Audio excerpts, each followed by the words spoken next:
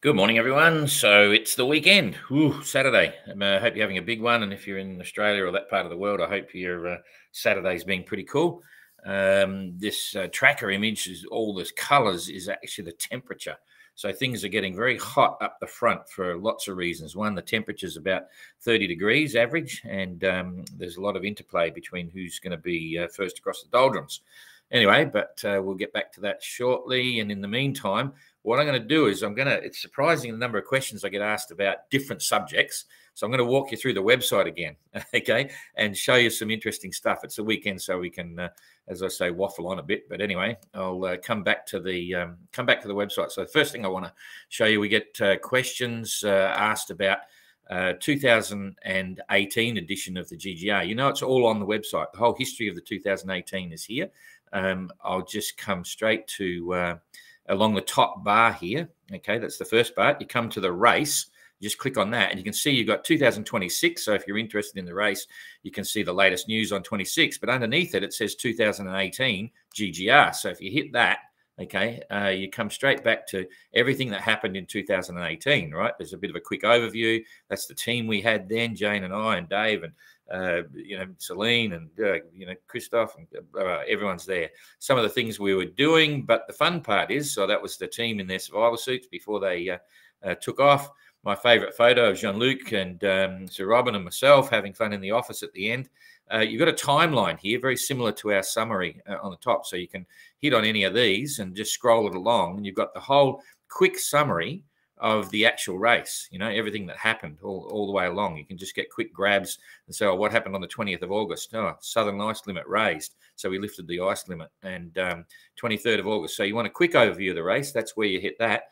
You come down, you've got all the skipper profiles. There's good old Tapio again. He was there 2018. You can click on to that and you will actually get, all the information. But here's the other fun part. You've got the whole tracker, okay? So you can actually play with the 2018 tracker. You can use the video replay at the bottom, and I'll do a video replay on the current edition, the current tracker today when I finish with the bit. So I'll just remind you how to get to the video replay, and you can actually go through and follow the whole race, okay? There's the boats leaving, and you can get their times. They went around Cape Horn. And it helps you to understand the ETAs that I developed for the fleet currently now. Because if you replay it and then play, say, Jean-Luc and Mark Slats and Uku from the equator back to Les Sables d'Olonne, you'll see it took them about 30, 31 days or so on. And that's how I come up with the current boats are going to arrive somewhere around the end of April, that last week of April, or even late April. It just depends. Okay, so that's the 2018 edition of the race. There's the forum there. If you want to start a discussion, you can get onto the forum and do bits and pieces. There's links there and all sorts of bits and pieces are all sailing. Anyway, coming back to the main game here on the first page, I think you all know, you come down, scroll down, you follow the race. Here's the main bits and pieces. Someone was asking about the summary highlights. This is really good if you haven't seen it. Again, this details the whole race in quick fashion. It just highlights the key things that happen. Storms in the Bay of Biscay, Damien having to return with his mounts. The whole race is there all the way through. September, Damien retires, Lanzarote, Mark Sinclair's out. So you can get a quick catch up of what's going on. And this is where we started from, because someone mentioned certainly Rob over in the UK, he's our digital manager, does all our photography, all our video stuff, and all our web stuff. We've been keeping him really busy of late. And if we go right down to today, the last update was the 20th of March, so we're still 5 days behind. Usually he's pretty good, but I've had him doing all sorts of things for us at the moment. So we're just a couple of days behind on that. Okay, so anyway, we'll come back to live. Here we've got the tracker coming up, and we'll be into the usual bits and pieces. But anyway, there's lots of information on the website which you can play around with. Okay, so we come here, we put the wind on again, and I'll come back down here to Ian. We'll look at the leaderboard before we do, because that's getting quite interesting. I'm surprised. It says things that don't appear to be apparent when you look at the tracker. So right now, Kirsten's done 3,000, or got 3,071 nautical miles to the finish. Okay, she's done 28 nautical miles in the last 24 hours. So she's been doing an average of a bit over 1 knot. Not so good. Abelish has been doing something similar. Excuse me. He's been doing 8 nautical miles in the last 24 hours, so not so good. And he's 3,390 miles to the finish, so near enough to 300 miles technically behind Kirsten. Goog's 4,500 effectively to the finish. Did a 99-mile day, which is not too bad. And Ian's anchored up, of course. And when we look at Chichester class to see where Simon is, Simon's on 3,370, nearly exactly the same as Kirsten. Less 300 miles. So he's 300 miles behind Kirsten and very close to Abelish. So all interesting. Jeremy, 5,785 nautical miles to go. And Simon did 85 miles in the day, last 24 hours. So you can see 85 compared to 24 or 28 that Kirsten did, about 60 miles, which is what I said yesterday. I thought he would take out at least 60 miles. So that's kind of interesting.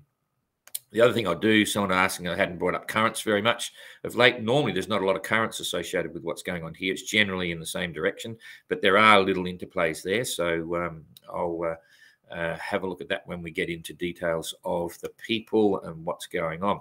So for now, I'll come back to wind and we'll who's happily at anchor. And the big question is, will he make the prize giving at the end of June? That's the question that we had a corporate dinner last night. Lutz and Seb and I and Georgie went out to dinner. Ada's up in the other side of Paris at the moment, and Jane's still in China. So it was just us, and we spoke about all sorts of things. So you can see him there tucked up behind the island there. Heaps of wind down here. So he's in an absolute weather shadow here, which is all the high mountains. And this is like a fjord here. You've got massively high mountains in various parts, which protects it. So the breeze is both sides of the land there, and Ian's getting virtually nothing. There's probably 5 knots in here. And if we zoom in, you can actually, I think most of you know, you can zoom right in. You go down to pictures when you get there. You can see he's actually tucked up in this bay. Now, it's still dark there. I'm sure when the light comes back, he'll take off. He's only about 15 miles. He's about 15 miles from Port Williams. That'll be motoring distance. He's motored yesterday to get in before dark, I'm assuming there. So, and he's only going up here. He's going up here to Port Williams. So 15 miles out, and then we'll put him back on. We'll slow his tracker down. It's still on 1 hourly at the moment. And he'll be happy to be there for sure. Come on, the wind's track back in there. So not a lot to talk about there. Jade is looking after him. Got a lot of local help too. I can't tell you all the names, but there's been a real network. There's quite a few followers down there in that part of the world. Even there's a yachting fraternity in Ushuaia and in Chile and Brazil. So they've been calling their mates and all sorts of things. So I think Ian's got more than enough close contacts for when he's up there, and Jade's doing a good job of organising logistics. Wrong way. So now we'll come straight on to Captain Goog. Oh, no, Jeremy. Come up here. Okay, so Jeremy's been doing 2.7 knots at the moment. The last 4 hours, did 70 nautical miles in the day. The center of this high came across him, so that was influenced his sailing. And now let's just have a look at that'll determine what's going on. He's got a north. No, it's nearly northeasterly he's going to get. So he'll just take off on Port Tack. He'll keep coming out here, but he's got a breeze. That's the good thing. So he's not going to be wallowing around or anything. And here we go through the first 24 hours. Yeah, there's plenty of breeze there. It goes across to the northwesterly, depends on where he is, but generally a northerly. So he'll take off in a northeasterly direction. And then it's sort of, it's twisting around doing silly things here, but that's basically 24 hours ahead. So 24 hours ahead, he's got a mixed bag. And then it's generally coming up from the south. So he's on the other side of this one here. Unfortunately, the sea state won't be anything too dramatic, but there's still plenty of breeze. It's going to be a bit messy for him. It's moving around. So he'll have his work cut out while he's sailing. It's not simple. It's not all consistent. And that's going to move. Hopefully that moves in front of him. Yeah, so he shouldn't impact. This is second day. he should miss that, because once it goes south, you know, he'll start heading north. So he'll be on the back edge of this. So not a drama. These are the dangerous areas here. Once it starts developing, you know, when you get that sudden wind shift, the waves get all over the place, and that's when you're really not in a pleasant situation. Anyway, the next couple of days, he's looking pretty cool. That's 48 hours ahead, and then it's moving away, and he should hopefully hook into this southerly and just keep rocketing up north. So Jeremy's looking pretty good, pretty reasonable. Captain Goog, 2.3 knots and a 99-mile day. That's not too bad. It's an average of 4 knots in 24 hours. So, as we suggested yesterday, he was getting a mixed bag, but he's managed to keep moving. And let's see what happens as his timeline goes forward. I'm just clicking it through now, and it's holding pretty much the same. So just looking at that, he's got he's going to reach now. This is only the next 12 hours or so. He's officially, if we look at this, if I scale back, he's officially into the trades now. The trades now aren't very wide. You know, sometimes they come right down here. And this is meant to be a sort of a southeasterly, but it's actually coming from the east, but he'll be happy with that. So officially he's in now. He picks up on the trade winds, and he'll just start rocketing up north until he hits the doldrums. And if we pace that out for him to give you a distance, let's make up a bit bigger. And he's probably about 1,000 miles, maybe 1,000 miles behind. Yeah, there's 1,060. So from the front runners, he's about 1,200 miles. He's been holding that situation for the last couple of weeks. He's been keeping up effectively. So he's still only 1,200 miles behind. That's, what's that? It's a week and a half sailing distance normally. So he's still doing pretty well. But one thing's for sure, he's now going to be in the trades, and the weekly conversations can get very boring. We had a bit happening, there's things to talk about and blah blah, and you can't stop Ian from talking because he loves talking. But when it gets in the trades and no one's doing anything, it's like, what do we talk about now? It's quite funny. I don't know how many people are listening to the conversations, but it can be quite fun. So Goog and I had a bit of that in the last call. Anyway, but that's not bad, you know, 1,200 miles behind the leaders after that whole distance. So all is looking pretty cool. No need to really follow him through. I can tell you now, everything for the weather for him now is going to be this little trade wind, but I better do it. Someone will complain. I missed out a little bit on Abelish yesterday. I didn't give a full explanation, and someone mentioned, "Oh, what happened to Abelish?" So yeah, you can see going forward, it's just an easterly airflow. That's the trades. That's exactly what the guys wanted when they came down before, guys and girl, of course. But it didn't have it that way. They had a southeasterly, which is more on the nose. Now they want to go north. They want it southeasterly behind them and go boom, but it's been pretty much easterly. Though no complaints, Simon did pretty well. So that's it for Goog. Come back here. And now, doldrums. This is really quite shocking. So in some ways, but that's the name of the game. You know, when you're sailing around the world, you've got to get through the doldrums. Kirsten's picked up speed a little bit. She's doing 1.7 knots now. And I can't really forecast anything because it's too hard in the local weather. But what I can say, if we look at Abelish, he's done 1.3, but facing the wrong way. He did 8 nautical miles in 24 hours, so he's lucked out as well. But generally, there's this little dip in the breeze here, and I think that's going to, you know, he might pick up some miles, some advantage there. Simon, as we suggested, he's sailed off the edge of the world. He's sailed from these trade winds out into nothingness. So at the moment, he's doing 2 knots. He did 85 miles in the last 24 hours. So he managed to keep up, which is pretty cool. But now he's facing the same challenges as Kirsten and Abelish. And he's about, you know, I'll go for break here. We talked about it on the distances. But if we look at what Simon doing, I know he's not in the race, but we're all having a bit of fun with this.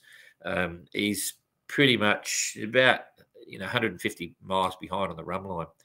Maybe from Kirsten, 250, something like that. And because the run line's going up this way, and then they're in a windward position. You know, Kirsten's in a windward position when she hits the trade, so that's an advantage.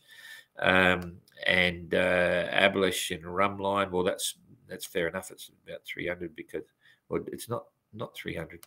This is the real terms rather than the tracker association. Whoop, sorry. I've got to get back here so we can see the relevance to Kirsten. I'd put it at about there, a bit more. So what I call real-time run line distance. Oh, hang on, when I sit back, it's probably, I got to hang back to look at the angles here. It's about there, yeah, 250 miles. That's a fair assumption. It's 90 degrees off the run line, and it's saying 250 miles for Abolish. But see, he's got this little breeze here, so let's just see what happens when we send the weather through. Remembering that the big blue bit in the middle is hard to predict, but this line here of the northeasterly trades versus the southeasterly trades down here, that's a fair representation, okay, of where they really are. But the stuff in the middle is really impossible to predict, because that little bit I was saying about giving Abolish an advantage has disappeared. And now there seems to be a little bit of breeze coming up behind for Kirsten to push her along. There's a nice one just here, whether Simon's going to hook into that, but let's see how long it stays there for. No, it's a complete mishmash. Kirsten's got some stuff closest. Yeah, it's impossible to predict anything here. We're just going to have to get up in the morning on Sunday morning and rush to the tracker and turn it on and have a look, and then we'll see what's going on, because there's really not a lot we can do there to predict anything. And it's the good news is it looks pretty fair. You know, when I say fair, they're both going to get something. You know, Kirsten and Abolish look as if they're getting something similar. You know, there's a bit of breeze coming in here, and as I always say, this is the general trend. It's usually the doldrums are usually thinnest to the west, on the western side where Abolish is here. But if Kirsten can get across, she's in a commanding position because she's to windward. So I think that's it. I think we've talked enough for Saturday, and if I come back here, I can switch off. So have a great weekend, and we'll see you tomorrow. Bye-bye.